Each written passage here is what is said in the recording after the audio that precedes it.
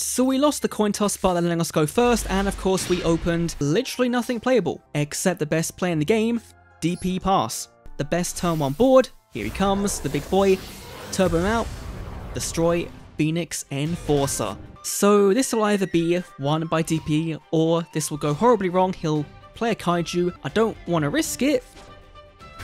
I should have shut the fuck up. Of course, look, Raiden, your brother's here. He's here to play. He's playing your Senjus. Very, very good fusion deck. Yes.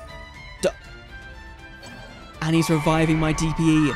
No fucking way. We're gonna Kaiju for the Radiant, right? We're gonna Kaiju. I'm gonna bet on getting a normal summon.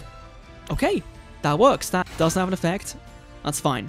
Torrential Tribute! God, dude! But it's fun, right? This is way more fun, way more back and forward than Synchro Festival, which is like, that's what you want in Yu-Gi-Oh, right? You don't want to be sitting for 10 minutes waiting for someone to set up a big board of synchros and then playing Di-Fi.